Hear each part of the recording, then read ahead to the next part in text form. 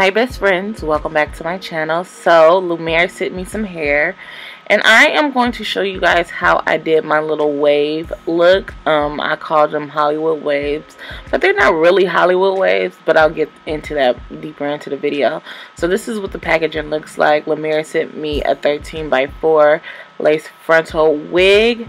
It's 22 inches, 150 density. It comes with flexi rods, a pamphlet of how to get money off of on your next purchase, a stocking cap, and I don't know if these are bracelets or scrunchies, whatever. I don't know. The wig did not come pre-plucked. The wig did not come bleached. So I had to do all of that. You guys see me bleach and pluck a wig before. I'll link all of those videos down in the description box.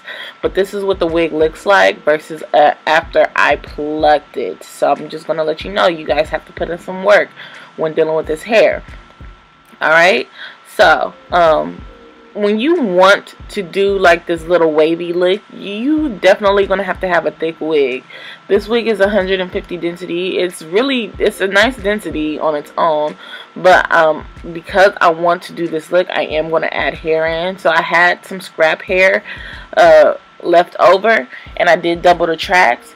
So I am going to add that into the wig. Okay, so I'm going to sew double tracks into the wig, and I'm gonna skip 3 tracks that's already sewn in the wig, and then I'm gonna add another track, then skip 3 tracks, then add another track. So you guys are gonna see me do that here. But yeah, so I'm gonna just make the wig a lot fuller. If you want to see how I sew tracks or hair onto caps, I'll leave my how to make a wig video. It's very detailed and you can see exactly what I'm doing up close and personal. And yeah, let's get into this video.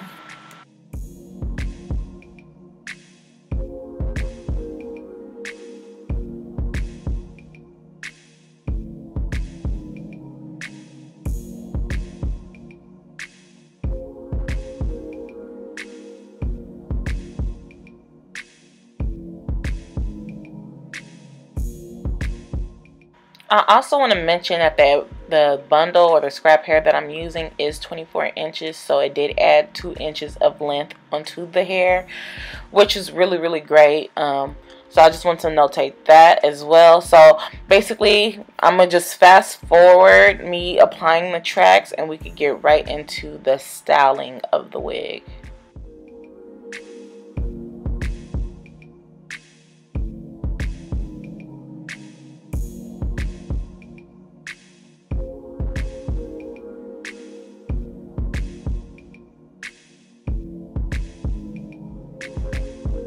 So this is what the wig looks like after I applied about 5 rows of extra tracks in there. Remember, my tracks are doubled. If you do have a thinner wig and some scrap hair or an extra bundle, this is a good way to make your wig a little longer and fuller.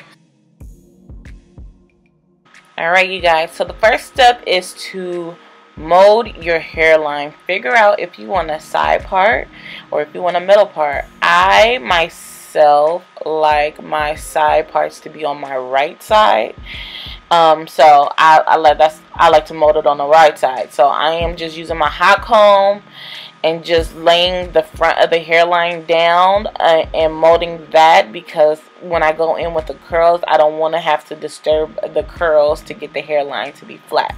So that's something that you guys should definitely do. And like I said, this wig did not come pre-plucked at all. So you are going to have to put in some work when it comes to this wig. And I plucked that hairline so good, y'all. Like,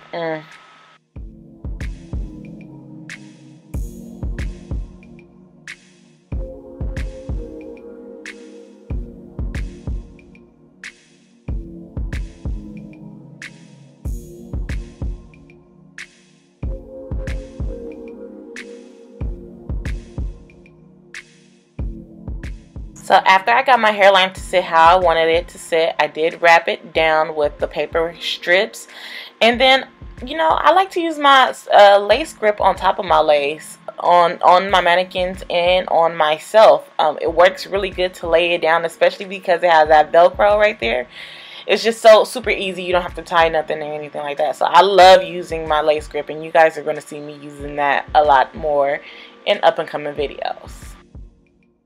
So I did curl this hair the day before, and the lace is still intact, but it didn't come out how I wanted it because the hair was still frizzy. So what I did was comb out the curls, and I'm going to go in with my flat irons. I will leave these flat irons down in the description box. They are pretty expensive, but I'm going to just leave them down there just in case if somebody wants them. And I am lightly going to flat iron my hair. I want all the hair to go in the same direction, and I want to maintain and ease the frizz, so I'm going to use heat with that. When you just go in with a curling wand and your hair is still kind of frizzy, you're still going to have a lot of frizz. So I wanted to maintain the frizz by flat ironing it first. I did use a heat protectant that I sell on my website. It's called Sauce, and it gives it a shine. It's a gloss, and it's a heat protectant, and I love it, and it smells so good. But yeah, so I'm going to lightly go through and flat iron my hair, and then we're going to start the curling process.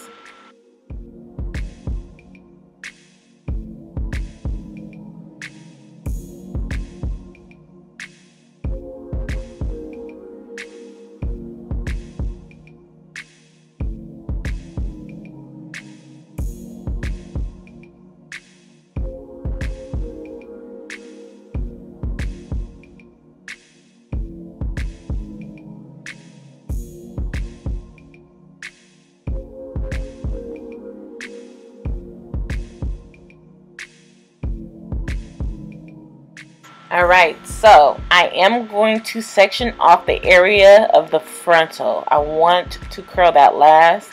I prefer to curl that portion of the hair while it's on my head because I like to shape it around my face. Okay, so I'm going to pin that out the way, and then we're going to start on the back.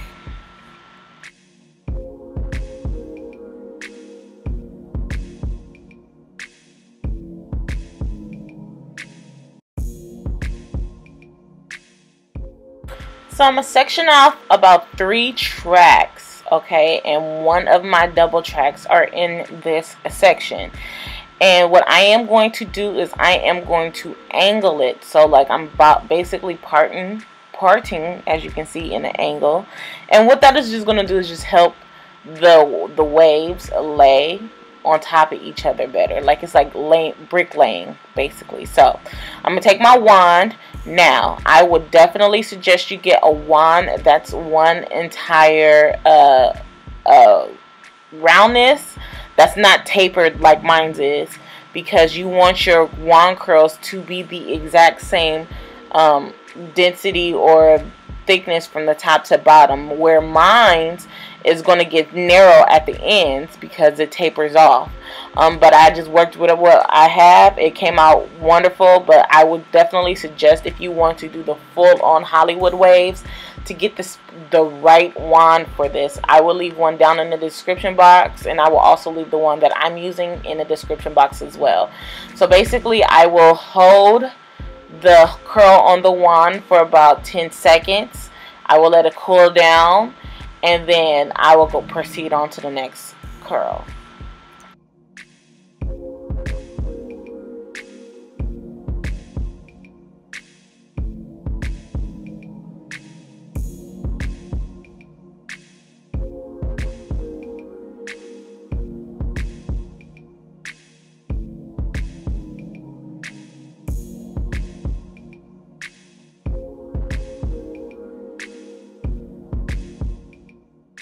I also want to notate that you definitely want to make sure you're wrapping the hair right around your wand. You want to twist it, not flat wrap, okay?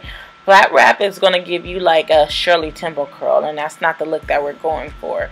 So you definitely want to twist the hair around the wand, and it's going to give you the curl definition that you want to. So like I said before, since I don't have the right wand, the back of my hair is more like a loose curls that drops into waves, or like kind of like wand curls basically. And then the front of the hair, I make sure I spread my curls out, which I'm going to show you guys in a second how to do that to get the waves in the front of the hairline.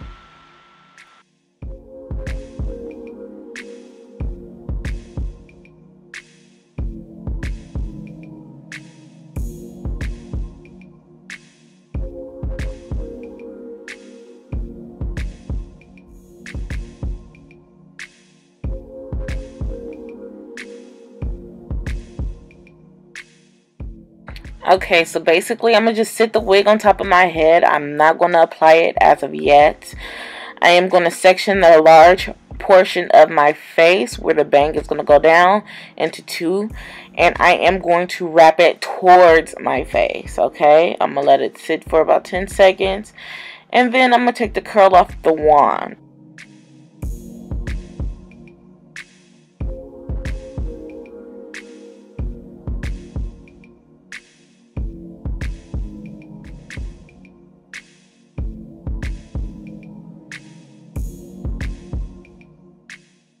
I'm also going to comb this piece out, make sure that it's neat, and I'm also going to curl this piece going towards my face as well because I wanted it to drape forward.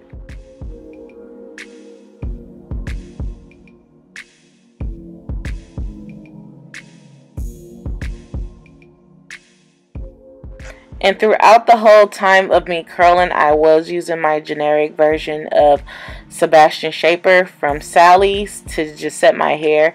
This is not a heavy duty hairspray. It's a very lightweight hairspray, so it wasn't going to leave my hair sticky.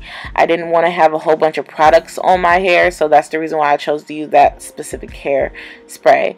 And so once I have my curls that's in front of my face set, I am going to pin them where the curls dip, just so it can keep its shape in waves. Okay, and then I am going to curl up the other side and get that out of the way. And after I do that, I'm going to take my rat tooth comb and gently comb the top layer of the hair. Now, I'm not going to go comb all the way through the curl, but like lightly, like tease the curl a little bit, just so they can the curls can marry each other, so it won't look like there's a demarcation in the curls that's around my face. I want it to look like one seamless wave.